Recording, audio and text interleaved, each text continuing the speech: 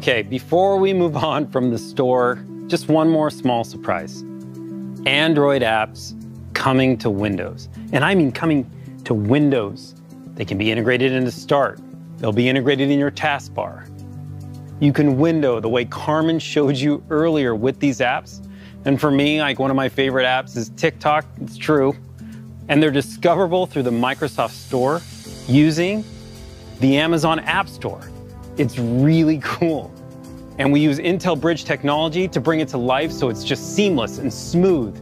And these integrated apps, I mean, it's just, what it does is it brings you into Windows from the most professional editing apps all the way through to the most casual apps you can think of when you lean back on the couch the way Philip had showed you, to just let Windows adapt to what you do.